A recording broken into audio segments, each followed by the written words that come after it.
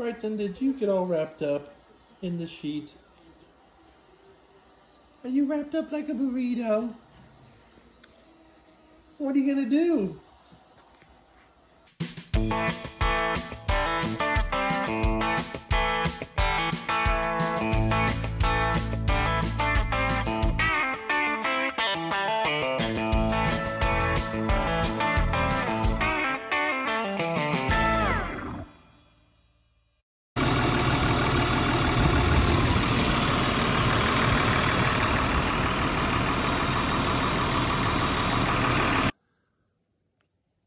Another spray day completed.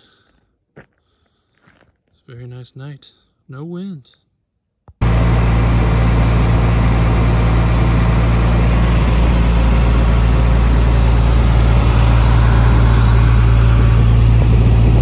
Alright, it's April 25th and it's been windy for like 2 months. Today there's still a little wind, but it's good enough to spray. And so we're going to try to have a good day today, spraying several different fields and kind of getting caught up to get ready to plant milo and soybeans on some different fields here on the farm. So Nathan and I spent yesterday spraying as well. We got my field done and another field over by my house. And then this morning I drove the water trailer here about 15 miles. So we went from one end of the farm all the way to the other end, and then Nathan brought the sprayer over. So we're gonna spend the day over here, and when we get done over here, we'll head back to the farm.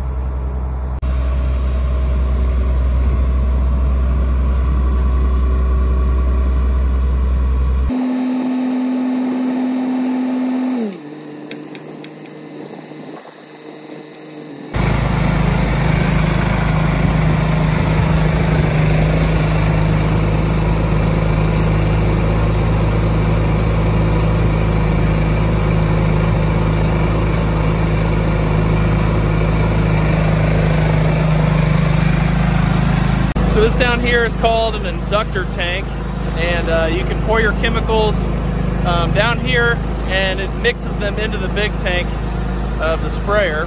And we also have another inductor on the trailer where we can put stuff in there ahead of time. Once you get the sprayer up, you just pull the valve down. We've got Roundup in this big tote up here, and that connects to the inductor tank. So before Nathan gets here, I fill the inductor tank up with 15 gallon of Roundup, and then once we're going, we just flip that valve, nice and easy, and then we're putting the rest of the chemical in down below here. Most of what you see Nathan spraying in the video is water. We're putting 1,000 gallon of water in the tank, so 90% water, and then we've got just a few other chemicals we're putting in here. Roundup controls grass, and then some of these other chemicals control broadleaf or provide residual control. And so different chemicals have different modes of action, and the goal is to have a clean field for when we plant milo here in a couple weeks. All right, well, I was gonna fly the drone, but turns out I grabbed the wrong battery. So I grabbed the dead battery and not the fully charged one. So no drone flying today. We will have to try again some other time. Shout out to Flying Ag for this drone. We've been using it for quite a few years now. All right, so this morning Nathan and I got the spraying done. And now this afternoon, Kendall and I are gonna take the Kubota Sidekick out to the lamer pasture, is what we call it, which, does that mean it's lamer than all the rest of them? It's a last name. It's a last name. So we're gonna take the Sidekick out. We're taking some T-posts. We're gonna try to fix some spots in the fence, which you saw us do a couple videos ago, but it was so windy, we couldn't even tell you what was going on. So it's a little breezy today, but I think you'll be able to at least hear what we're saying. All right, so what are we gonna use these T-posts for? Barbed wire fence has been there a long time, so if there's ever any like kind of rotted off old wood posts, I replace them with T-posts. Then we have to check the electric fence because we're going to have to change the arrangement of the electric fence because 3 of the ponds are totally dry. or dry. And only 2 ponds have water in them, so we need a rain. Graze is going to be interesting. We need a rain. All right, so we are here at the edge of one of our pastures, and you can tell the fence is in a little rough shape. That post is completely broken in half. This one, 4 out of the 5 wires were just hanging loose. Hang loose. I'm basically tying each of the wires to the post. And then down there, we'll show you, we have another issue. So here is the spot farther down. There was a wreck here. I think it's a drunk driving accident. And they took out our fence and hasn't got put back up yet. So we're gonna have to find something to put across there.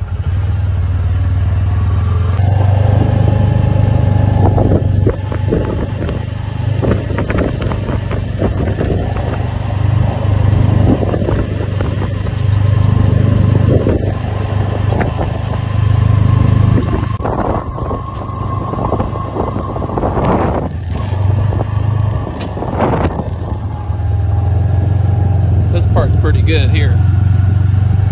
Much newer fence by several decades. All right, this is one of the pasture ponds. This pond is probably supposed to water about 25 acres, but we're going to figure out a different way to make it work. It's empty. Dad did some work on it too. He built up the pond dam because it actually totally eroded. It overflowed and eroded over in 2019, which is why he fixed this spring. But most of our pasture ponds look like that right there. So this used to be a county road that came through here, and we've cleared these trees out. But here you can see that used to be a road 50 years ago. Used to be a county road. All right, here's the cows and calves that are going to be grazing that paddock we just worked on the fence. So it's what is it, 70 acres of pasture here? 80 and 80. Yeah, this is an 80 here, and then we have the 80 catty corner. So there's a little bit of space that will take them through. We'll just walk them over there. Hi, Blair. And Ada. Ada's asleep. Ada's asleep. We've got two-way traffic, or one-way traffic. 2 lanes of traffic. Passing lane. Passing lane. Up sticks at Nathan's field today. We took out some trees by this pond here.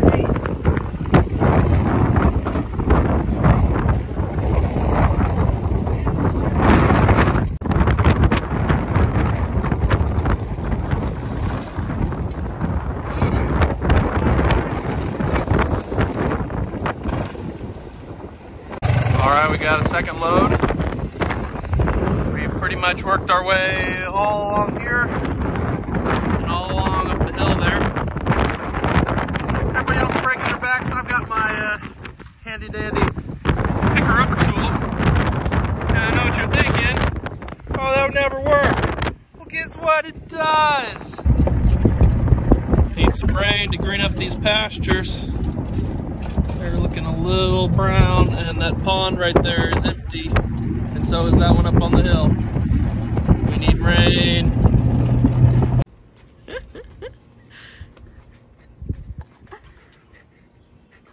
You love that, huh? It's a good view up here.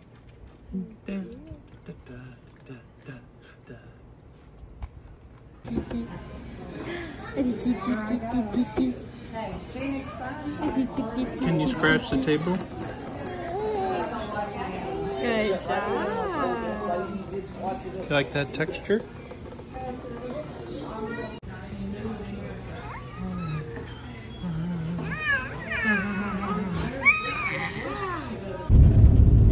Man, we got a traffic jam out here on the gravel roads. 1, 2, 3.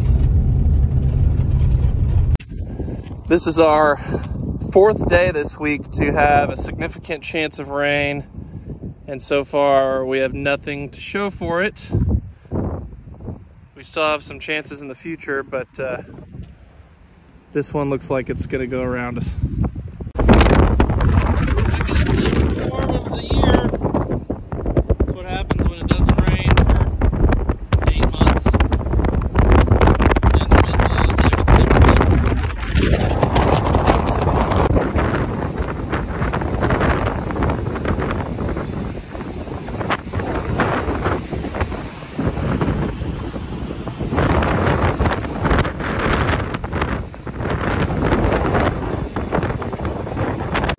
Hey guys, look over here. Hey, Brighton. Hey, here, go back up there. We're going. Look at you guys. Brighton. Hey guys.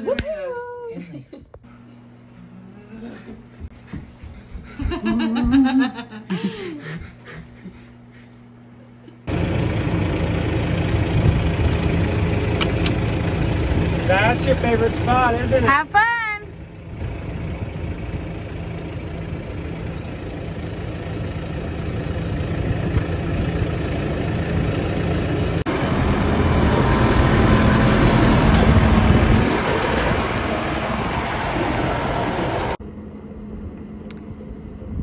It is seriously the perfect weather. It would be better if it was raining, but we do have a chance of rain tomorrow, like we said. So we're gonna enjoy the sunshine today and hopefully we'll enjoy a rainy day tomorrow. Here they come, they're all done.